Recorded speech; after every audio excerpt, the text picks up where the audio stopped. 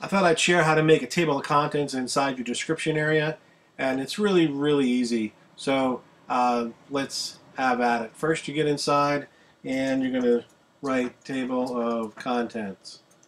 And then what you want to do is go to the part where, I'm going to mute this so there's no sound, go to the part where you want to jump.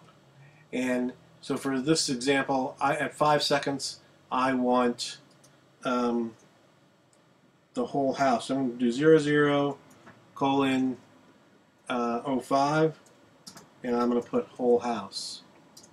You don't need any code or anything, and this will only work on new videos. I tried doing it on my old videos, and it won't work. So you continue on like that throughout the video. And I already did it to text. So there is different sections in the video that I want to bring people to, and then all you do is save it,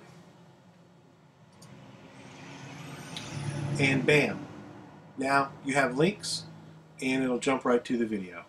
So good luck with that. Hope that helps everybody out.